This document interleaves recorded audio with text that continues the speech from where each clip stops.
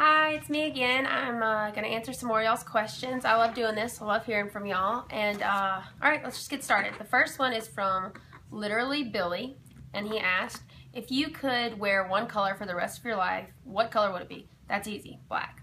I'm a girl. The next one is Ready, Set, Rock 75. She asked, what's the best part of performing? I would think just connecting with the crowd and being able to tell your stories and just, involving them in it. I think that's the best part about music in general, but definitely performing. The next one is from All by My Idols, and she asked, if you could realize a dream now, what would you do? I think she's asking me if I could, have any type of dream come true. I guess that I think that I'm kind of doing my dream, so I feel like that it would be the same thing all over again, just, chasing after what I'm inspired by, and that's music. The next one is from I'm Ludme. I think I'm saying that right. Said, will you film another music video soon? I hope so. Let's see what 2015 holds.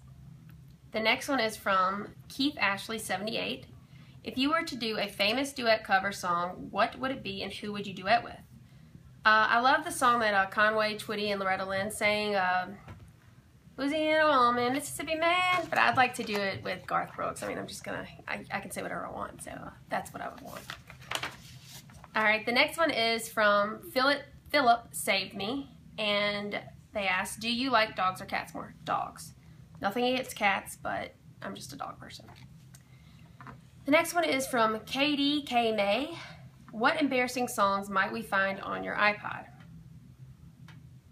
I wouldn't say they're embarrassing, but I'm really into the Frozen soundtrack and those kind of songs. I mean, I don't think that's embarrassing, and I really like the Lion King soundtrack, and I love the Little Mermaid soundtrack. But those are classics. It's not embarrassing, I don't really think. The next one is from Chillin' Witch You, and they asked, which one of your songs is Maddie's favorite? I think it's probably How Could I Want More. She likes that one the best. The next one is from We Are Pioneers 1. Do you have any advice for its aspiring singers? Just stay true.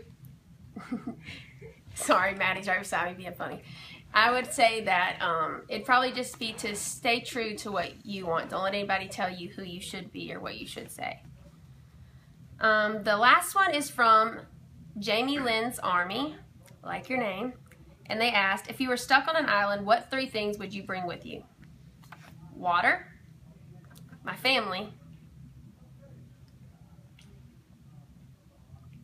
and probably something to kill food with so I could eat. Is that bad to say? Well, anyways, I want to thank y'all so much for y'all's questions. Let me know if you like this so I can keep doing it. I love hearing from y'all. Thank you again, and bye.